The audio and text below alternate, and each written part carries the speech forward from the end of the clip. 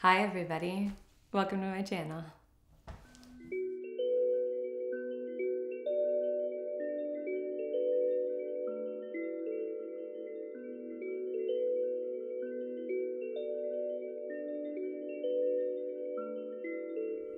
It has been a long time since I posted anything over here, and a lot has happened.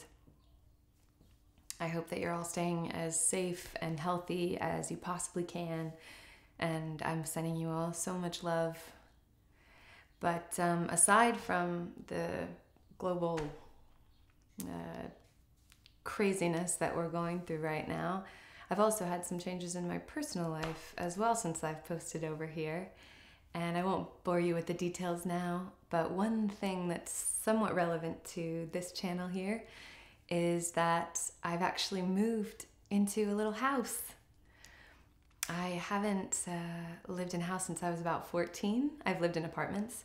So yeah, it's a pretty big deal for me, and I'm really excited about it. I feel so lucky and so grateful, and just, yeah, it's been pretty cool.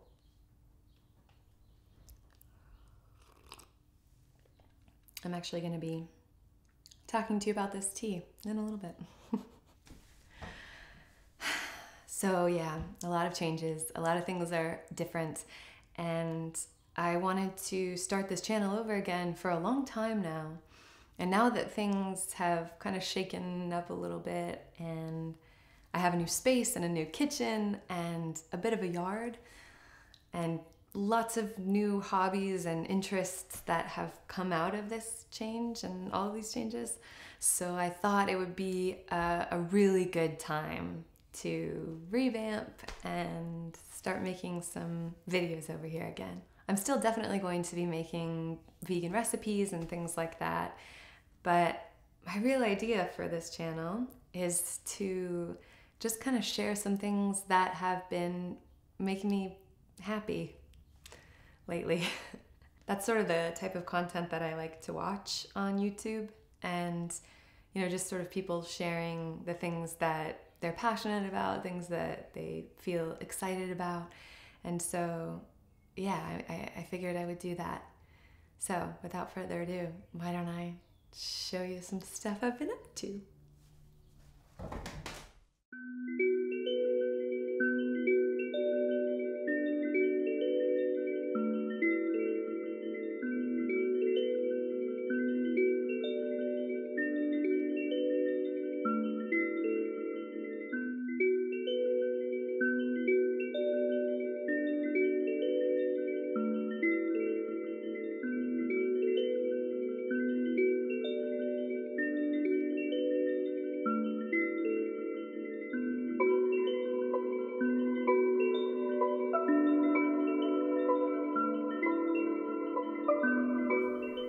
So one of the things that I've been doing is actually making tea from the yard. This particular tea is from faux dandelions, or cat's ears. It's basically, they just look like little dandelions, and I thought they were dandelions when I collected them. And then I slowly realized that it's not, but that you can actually make tea out of these as well. Not sure if you can see, but it's really nice, kind of spicy and a little bit peppery. It's really good. So now I'll just show you how I make this tea.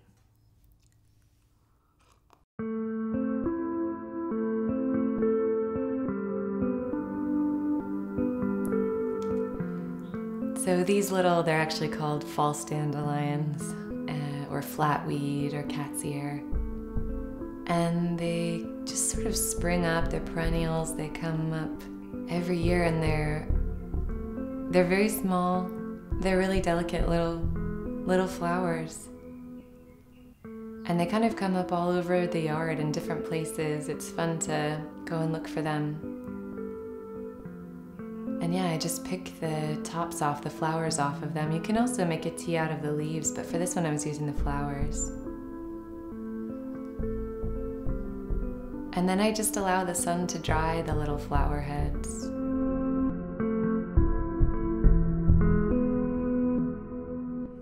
like to save it in a little kind of glass bottle or glass jar.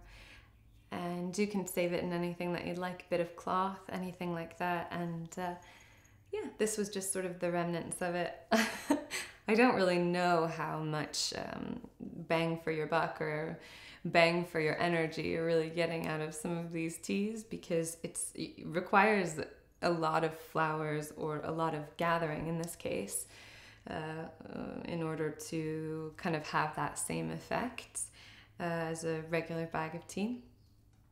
But it's kind of interesting, and it helps me learn a little bit more about plants, and specifically about the plants that are in my yard. And it also helps me understand just a little bit about the different ways that you can, when you harvest them, how you can use them, and the different flavor palettes of all of the different flowers. So I think it's really fun, and it's really, really nice to learn about these things, particularly since, yeah, I've never really had a garden where I could just go out and pick something and then make a dish with it. I just think that's so cool.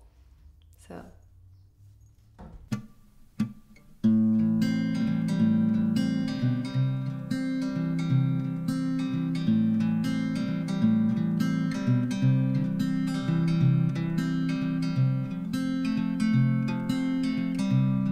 the yard absolutely just exploded in these orange and yellow blossoms, and these little round, almost lily pad looking leaves.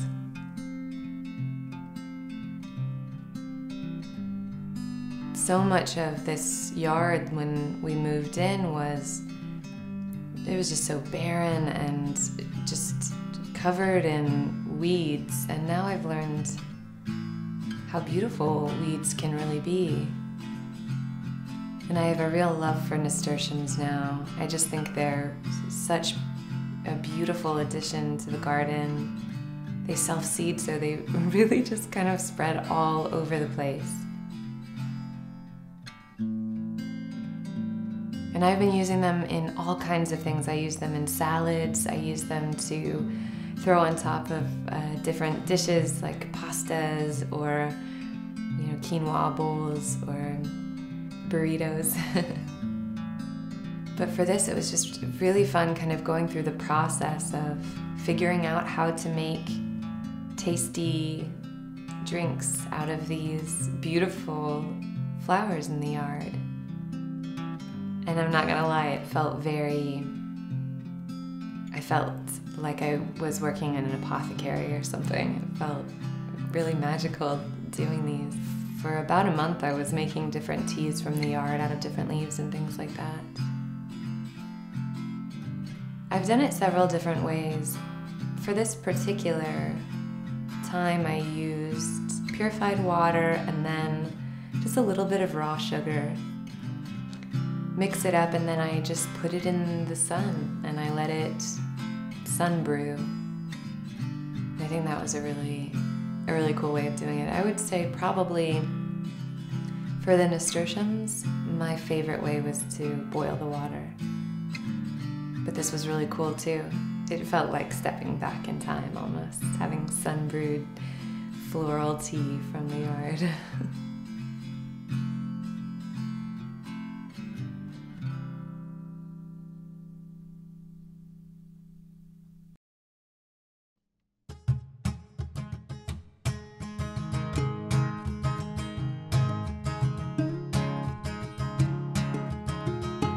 I was so excited when the whole yard just turned yellow and white with the honeysuckles.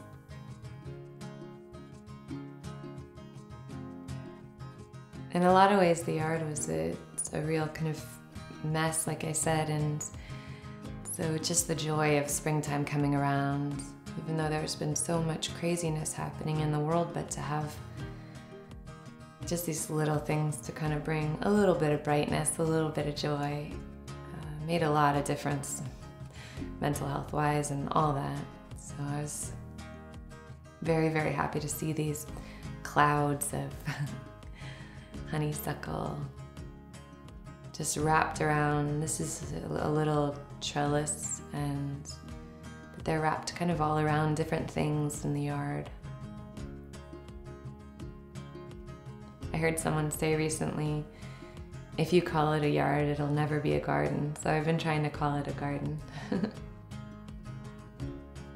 But I'm so new to all of this. It's just, I feel a bit like a kid in a candy store every time I walk outside, finding new things. My partner makes fun of me because he says my eyes just light up whenever I go out there and find something new that looks like all the other things to him.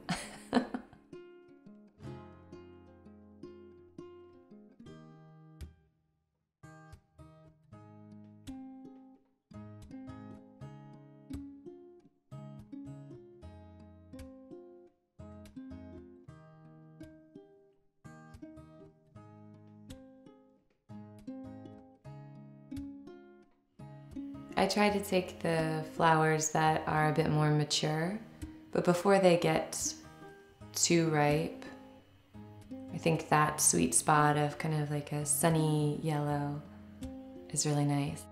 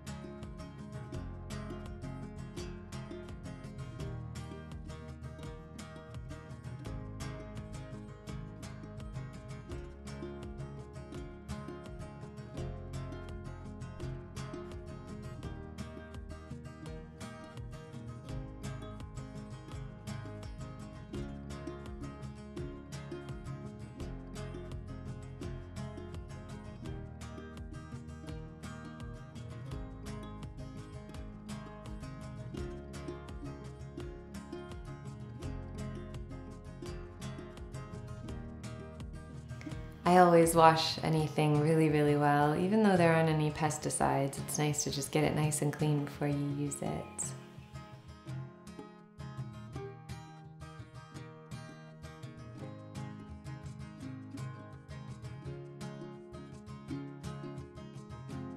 So for the honeysuckle and the nasturtium, it did take a lot of those fresh flowers. Whereas the cat's ear, I think it might have been because it was dried.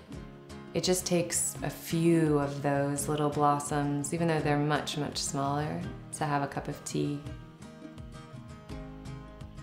But because they are so small, collecting them, yeah, it takes a bit of time. But any time to spend outside is definitely not time wasted.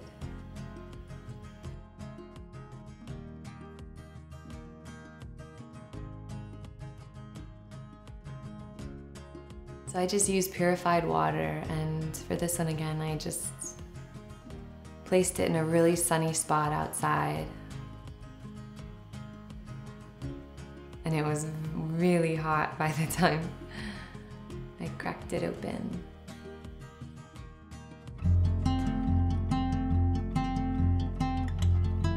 So we discovered that we had 2 pomegranate trees. The flowers are so interesting. They're really, the base of the flower is really thick, and the petals are really light. So in a weird way, it's a very sturdy flower, but it's also very delicate. The petals fall off very easily. The color is so beautiful though. And honestly, it's such a joy just walking through the yard and collecting things in my little basket.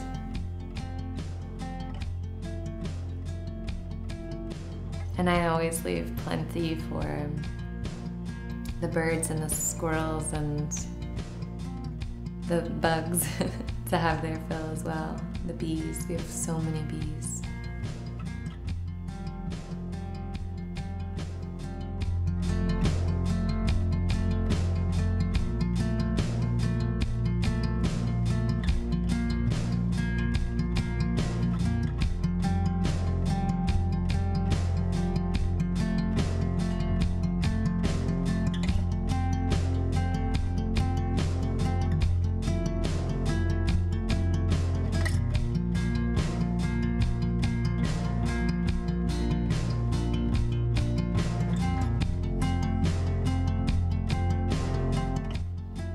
So I just took a few.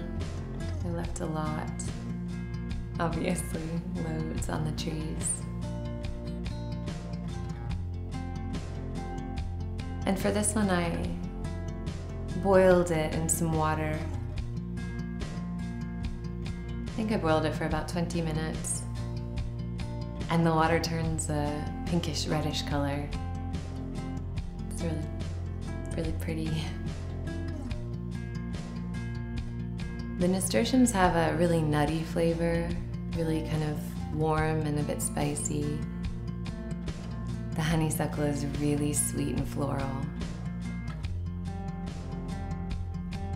The pomegranate tea has a bit of almost a fruity, yeah, I guess that makes sense. It's pomegranate.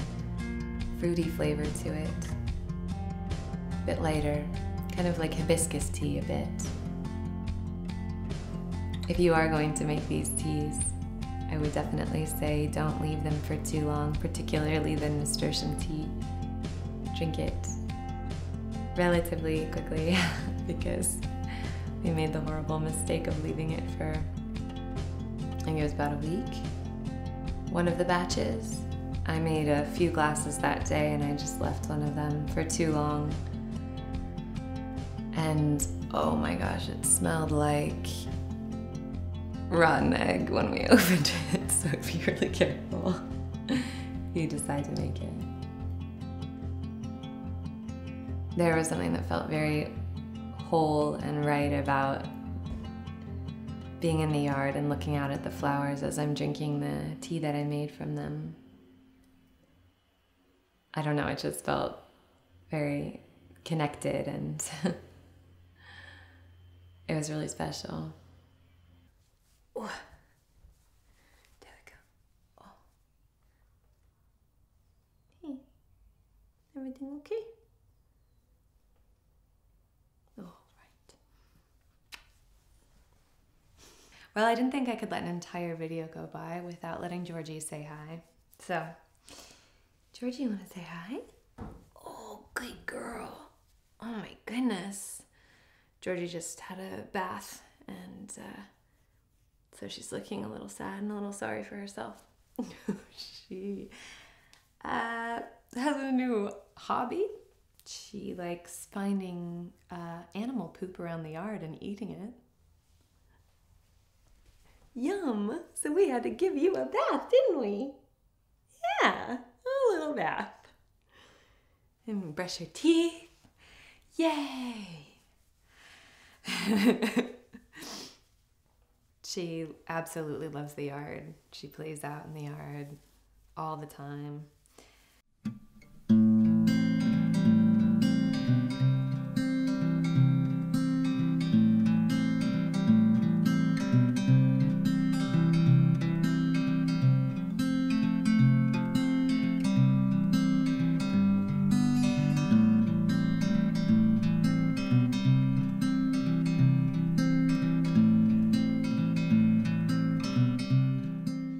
Stay out there with her whenever she's out there because yeah, I think it's just better for us to be with her kind of all the time. She just has the one eye. If you haven't seen my video where we adopted her, she just has one eye and she's basically blind, almost completely blind. So we keep her hair long on this side so that, yeah, so she doesn't get self-conscious about that. But we're kind of her seeing eye humans. Ha ha ha. But yeah. And we have some succulents and some cacti in the back garden. So we just need to kind of be with her and make sure she's okay. And on top of that, there are a lot of hawks and birds of prey in this neighborhood. And I don't know if they ever would go after her, but she lost her eye, they think, to a coyote. So we just want to kind of be with her and make sure nothing like that happens. And I might be a little bit of a paranoid mom. But yeah, she really has been a joy at this time. Really such a source of comfort and love. She's so perceptive. She's really in touch, I think, with us. I feel really connected to her, and I just love her so much. But yeah, maybe we come up with some new hobbies that aren't feces involved, you know, feces themed. Does that sound okay? She hates getting baths. Like, she's so chill and depressed. Oh, sweetness. Okay, we're gonna go outside and warm up in the sunshine, eh, Geech? Little better bean. But it was so nice hanging out with you.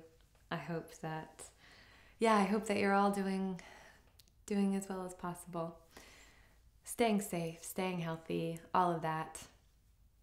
If you're not subscribed, go ahead and subscribe if you'd like to, if you're into that, if you want to see more of this little gem. I don't know if you can, like, she's so cute. Little puppy. But yeah, subscribe and like the video. Leave me a comment. Let me know, what you've been up to. I'd love to hear. So, all right. I will see you again very soon. And we're off to have another adventure. Okay. Bye. What you think? This is not good for you. You don't love this. How do you feel about this? You love a belly scratch. Not the biggest fan of this position. Oh, there we go. Oh, you love this position. A little tummy scratch. Isn't that nice? Yeah. Good girl. I love you, my little butterbean.